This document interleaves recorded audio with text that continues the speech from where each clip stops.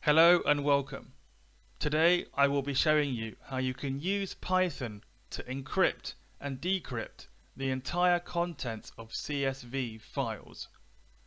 What I'll be doing is firstly showing you some sample data, then I will show you the data as it is encrypted, and then I will show you again as it is unencrypted after we have encrypted it.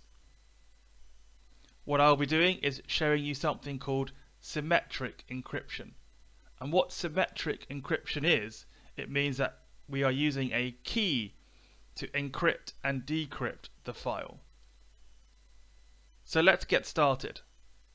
The first thing we're going to do is we are going to import a module called cryptography. And more specifically, we're going to import a sub-area of that module called fernet.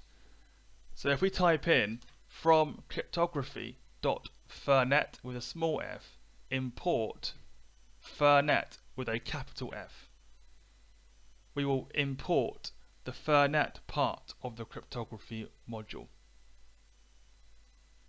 After we have done that, first thing we need to do is generate the key.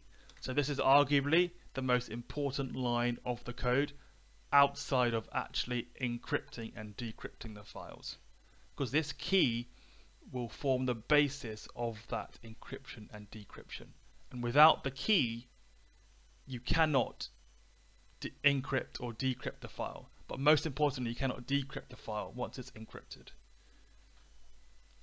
So if we type in fernet with a capital F dot generate underscore key and then empty pair of brackets and give that the variable key, we now have a way of generating a key which we can use. The next thing we need to do before I run the code is we need to save this key as a file, because this is very important.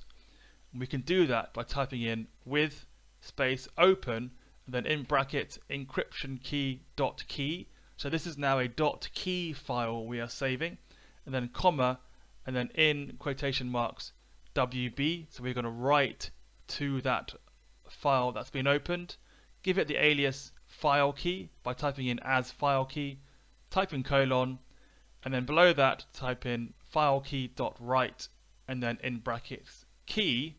What that will do is that will open a file called encryption key dot key with the ability to write to it, and then we're going to write to that file the key we have just generated. So let's run that, and we can open this file so you can see what an encryption key looks like. And this is what an encryption key looks like. It's essentially just a bunch of scrambled up numbers and letters. It doesn't mean anything to us, but it does mean something to this cryptography module and to the file that we're going to be using to encrypt and decrypt, because without this we will lose access to the data once it's been encrypted.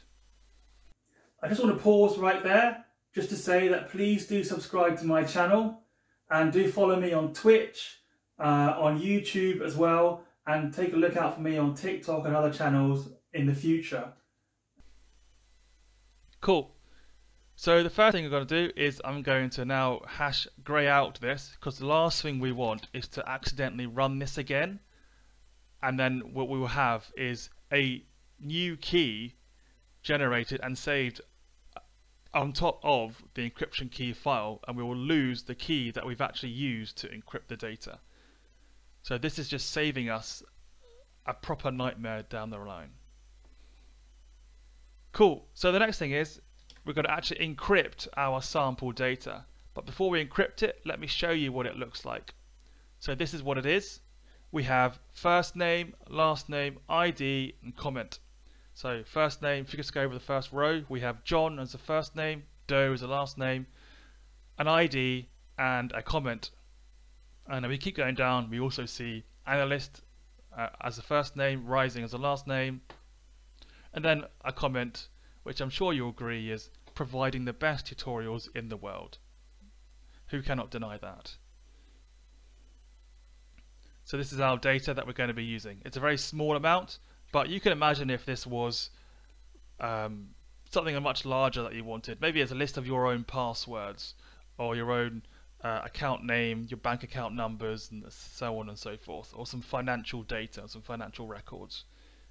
I will be doing another series on sort of ransomware and how ransomware works. Not really a series, like an episode, because this forms the basis of what ransomware is and how it kind of works, and I think it's very important for you to understand that as well. But that's for a different tutorial down the line.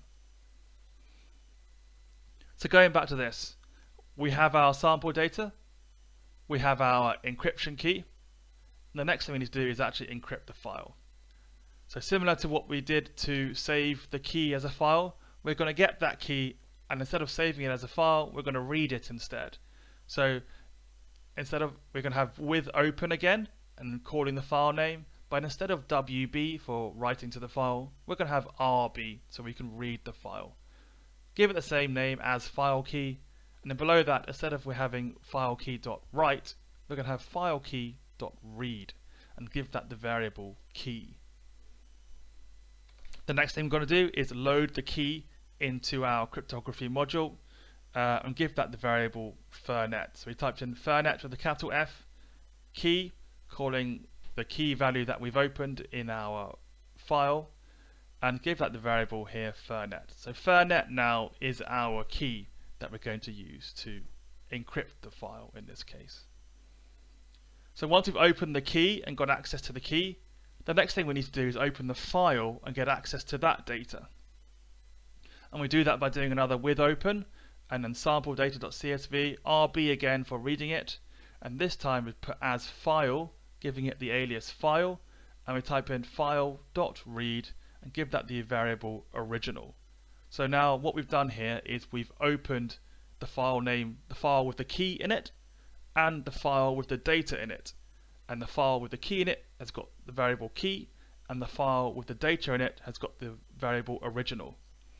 And so the next thing we need to do is actually encrypt the file, in this case, which has got the variable original, with the key. And everything happens in this one magical line here. And this line is fernet, calling our fernet key, dot encrypt, and then brackets original.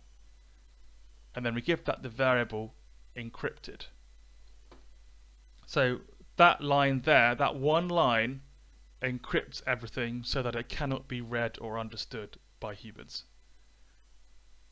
So once we've done that, it would be really great if we could see the contents of this file. So I'm just going to add in some extra bits here where we can actually, where we've saved this data as the CSV again, we're overwriting the sample data that can be read to sample data that now cannot be read unless we have the key. And we do that by typing in with open again, sample data CSV, calling our sample data file, WB, give it the alias as encrypted file dot write, then in brackets encrypted. So we're writing our encrypted data now.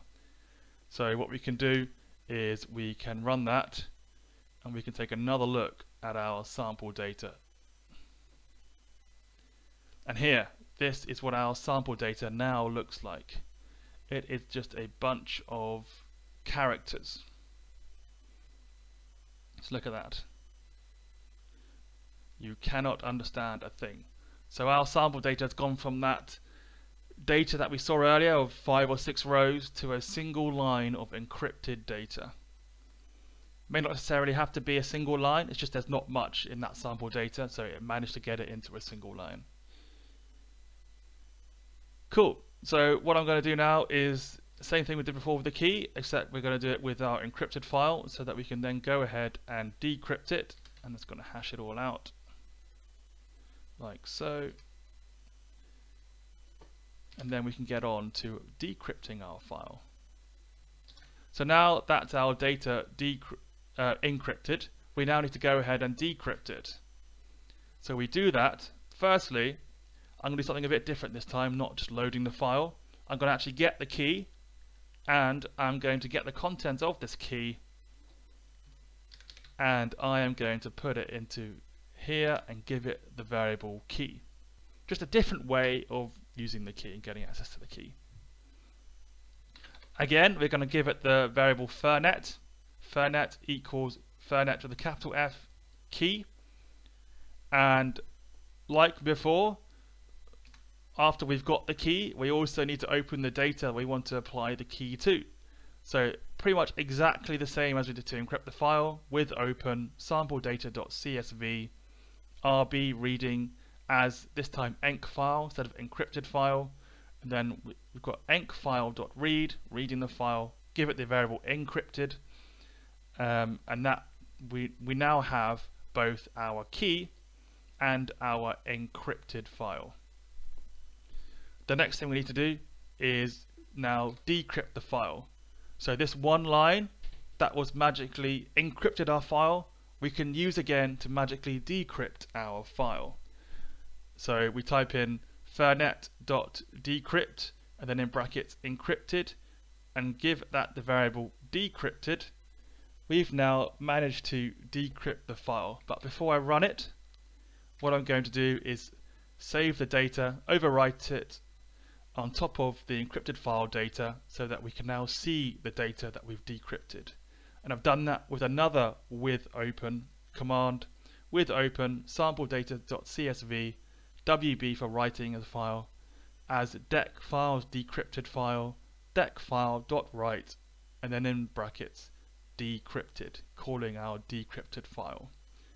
I know we've done a lot of with opens, but it's very important to when it comes to encrypted and decrypted file, you need to continuously read files and save over files if you're doing it in this way in Python. So we save it, we run it, and we can now should be able to see our decrypted file data. There we go. So we've gone from seeing this data to start with, encrypting the data, and now it has been decrypted again. What is interesting is, I'm just going to pull up the terminal here, if we run this again, we get this error message.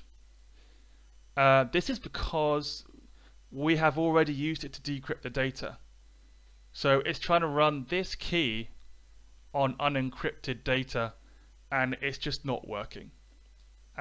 So just something to be aware of is once you've run it and decrypted it, you can't then rerun it. It just won't work for you. Just something to be aware of. So that's it for today. I hope you've really enjoyed this tutorial. Please do check out my other tutorials if you liked it. Please do like it, subscribe to it, share it with others, and I'll catch you in the next video. Thanks very much for watching.